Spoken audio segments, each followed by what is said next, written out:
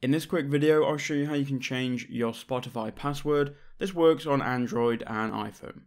So what you need to do is first open up your Spotify app here and then click on the cog in the top right hand corner.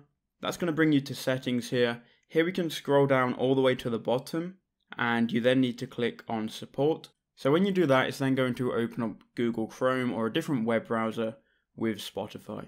Now what you need to do, if you haven't already logged into Spotify on the web, then need to log into your account. So to do that, click in the top right hand corner and here you can go and log in. I'm already logged into my account.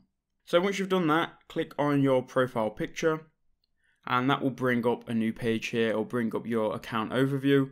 Here you can see some details about your account. Now at the top of the page here, there's like an arrow here. So we can click on the arrow and it's going to bring open a drop down menu.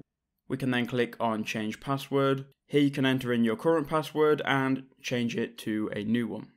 If you don't remember your password but you still want to change it, click on the three lines in the top right hand corner of the page and then log out of your account.